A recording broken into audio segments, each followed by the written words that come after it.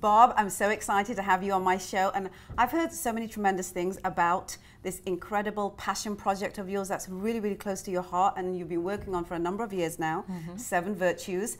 Tell me a little bit about why you decided to do this and kind of what's happened from the moment of wanting to do it to where we're sitting here today. Yeah, well, like a lot of people, something tragic happened in my life. I think it's what ignites you to do good things in the world. My best friend was wounded serving in the Canadian Forces.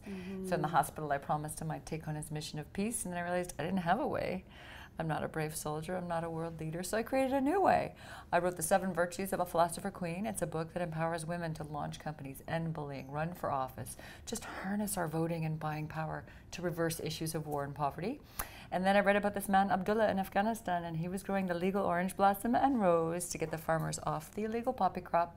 And the same people that attacked my best friend were knocking over his distillery, and I thought, that's it, I'm coming. Yeah. I flew to Ottawa, I met with CETA, I bought what little oil he had on my Visa card and launched on International Women's Day. Some people made fun of me, and then 2 weeks later we were on the front page of the Globe and Mail, we were on Dragon's Den 8 weeks later, and now we're all across Canada in the Hudson's Bay stores, in the US and Europe, and now this little baby company actually has a celebrity fragrance. Right. I mean, it's just so exciting with Lisa Ray. So I just feel very blessed that I have been able to find the good in the world, and that we have so many supporters that love what we do. Absolutely. I think, energy, finds like-minded energy, right? We find each other somehow. We don't know when the flow of our journey is going to kind of, help us come across the right kinds of people to help us along the way. And all of a sudden, you've come to where you have. 7 Virtues is clearly a passion project for you. What do you hope to do with it now that you're at a point where you've got a celebrity on board? The give back is a massive part of what you're doing. The hashtag Make Perfume Not War. It's like there's so much more here that I know that you must be percolating. Where are we headed with this mission, with this kind of revolution of yours? Really to ignite a cavalry of business to come and do trade with nations rebuilding, and to spark others to create social enterprise. Buy their saffron, buy their pomegranate, buy anything from a country that can empower and liberate a family and make something beautiful. We're going to buy jewelry. This is from Rwanda. This supports women after the genocide. We buy fragrance. We buy all kinds of things. Why not create beautiful things that are good for your skin and good for the world? And I just hope that someone will say, I was watching your story and I saw your Ray Jasmine of India, and now I'm going to go create this. And I just think then we'll build a better world. So yeah, the movement. Why Lisa Ray? This was destiny. Lisa and I met 5 years ago and dreamed of creating this fragrance. I was new. I didn't have all the network that I have now, and this was the right time.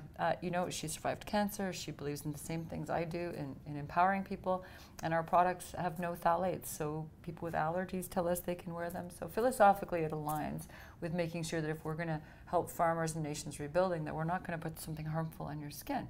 So Lisa Ray is the only celebrity I ever would have done this with. You are perfect. I love your mission. You have a fan in me, and I can't wait for it to go around the world. Thank you. Thank you for your time.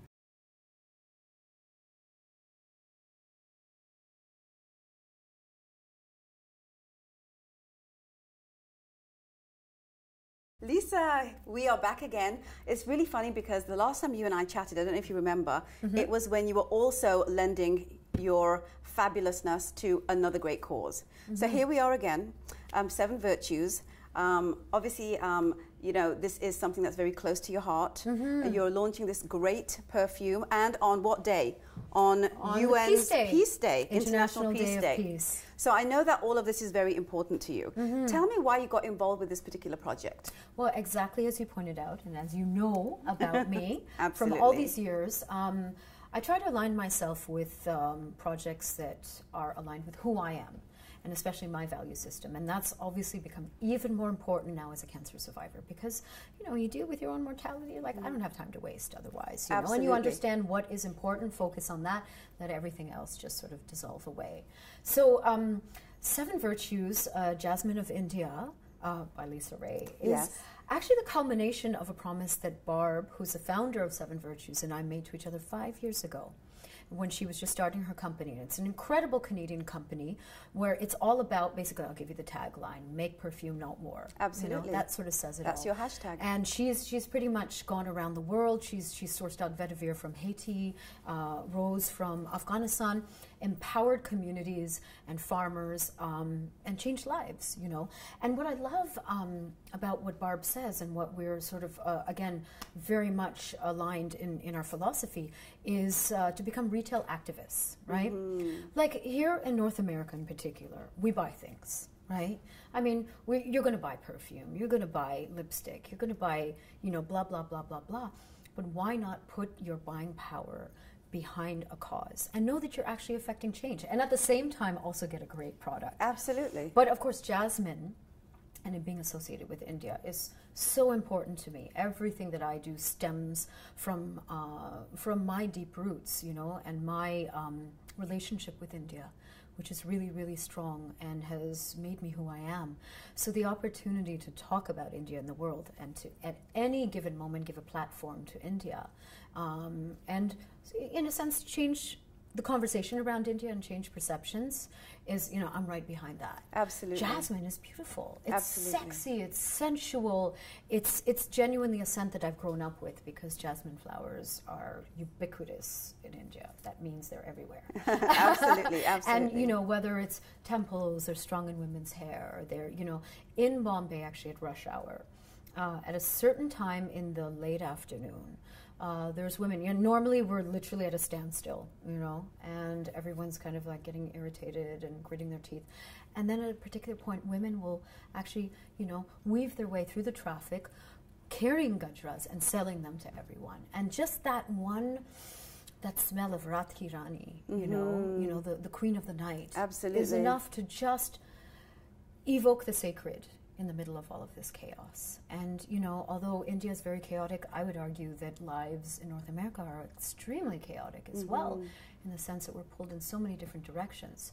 So I think that we always need just a little hit of the divine in the everyday and to remind us that we're actually divine beings first. Absolutely.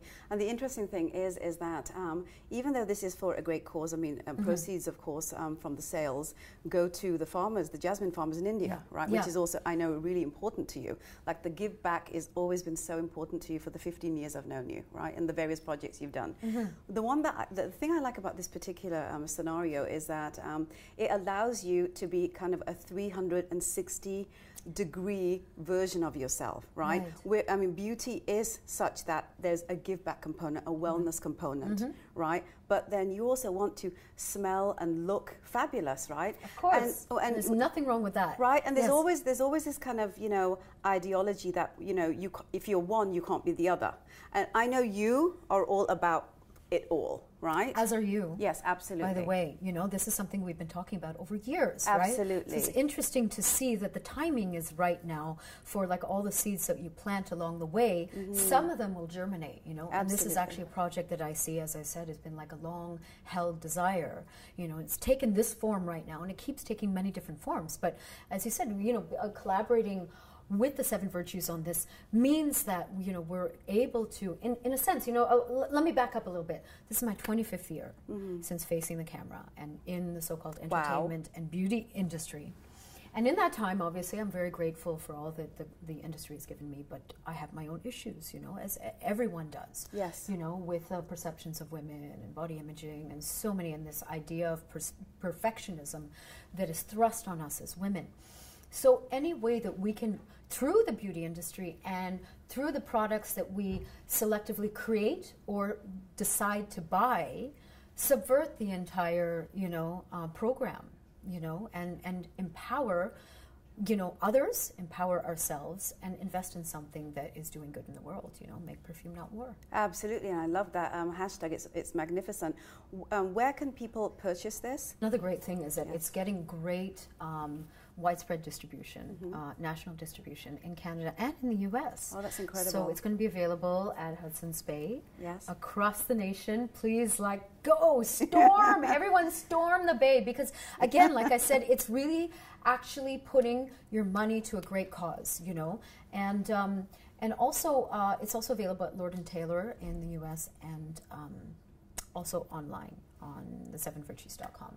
And we're going to be rolling out in a couple more places, but it's a little premature to announce that right now. I'm totally excited. I mean, the response has been fantastic. I'm really that was my taken next aback. question. Yeah. I'm so taken aback, and I'm deeply touched, you know, because I honestly don't see this. This isn't an endorsement for me. It's not like a celebrity fragrance. I actually, like, I have to admit, I cringe a little bit, Yes. you know. I know mean, that sometimes about you have to, yeah, sometimes you have to label certain things, you know, even for the media and for people to understand. It's really not that. It's just this beautiful collaboration between the two of us, between me and Barb, who just basically, very simply, want to change the world. Right. And this is an expression of that. But it's also bringing jasmine to the world, and it's bringing jasmine to the mainstream market. Absolutely. Jasmine of India being available mainstream across Canada and the US, I think is a great triumph. Absolutely, I completely agree with And that. it's also a homegrown Canadian company, which is really cool. Which is absolutely fabulous. So tell me why you feel women should purchase this outside of the cause factor. What's in the product? Because I know you. Like, there'll be things in the product that, you know, are important to you and need to align with kind of what you believe in, right? As a cancer survivor, I'm very aware that what you put on your skin is as important as what you put in your body. So we're phthalate free, we are paraben free, we are cruelty free, and we're vegan. Actually. Wow. So can I drink it? You can drink it, baby. Get back to me on that. There's a lot of alcohol in it. How's that? Okay. Well, that sounds like a plan, doesn't it? That's the only binder in it, you know. Don't try this at home, though. But so yes, it's absolutely, you know, because you know, I am very much, you know, a wellness advocate. So, yes, you know, are. About what you put on your skin, in your environment, and everything like that is vital. We have to fight for this. We have to fight for great quality products that don't harm us. And you know, unfortunately, in the fragrance industry, we don't know what are a lot of the ingredients. They aren't often listed. Yes. And this is something that you can actually find on our website, the 7 Virtues. We've had to list all of our ingredients because it's been selling in Europe, and Europe has sort of a very rigorous certification program. Yes. So basically, you know, it's all good for you, even in so-called fragrance-free workplaces. It can actually be used. So a lot of government offices. And also for women who believe that they are allergic to fragrances, because that's now, so what we should be banning is not fragrances, but the chemicals that are put into fragrance. Absolutely. The phthalates are so, they're horrible. Look them up and understand.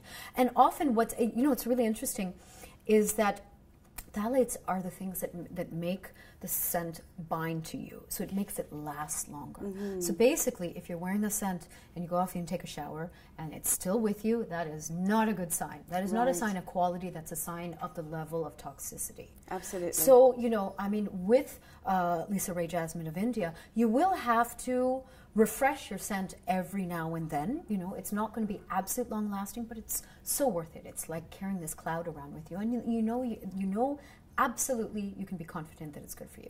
Absolutely. And I can't wait to smell some of it, share what some are of you it. talking about? Can we do this right now? Can we do this? I have been waiting for this. Okay. I know. I'm not an expert by any stretch of the imagination, but I'm so passionate about this scent. Where do you wear your scent actually normally? All the parts of the body that you can and cannot see. Depends on who's coming to visit. Oh my God, I love it. It's. Do you really? Oh my, I really do. Oh, there's so kind of an happy. incense. There's an incense-ness to it, which is so the thing is that we mixed it with myrrh, frankincense, ginger, cardamom, and orange blossom. I can smell the cardamom and the orange. Guys, you got to go out and get this. This is tremendous, and I hope I'm going to get a bottle or a dozen. That's all I have to say. Darling, I love you. You know that. Thank you so much for this opportunity to talk again about your next phase in the give back of what is Lisa Ray. I love meeting you all the time. Thank you. Thank you.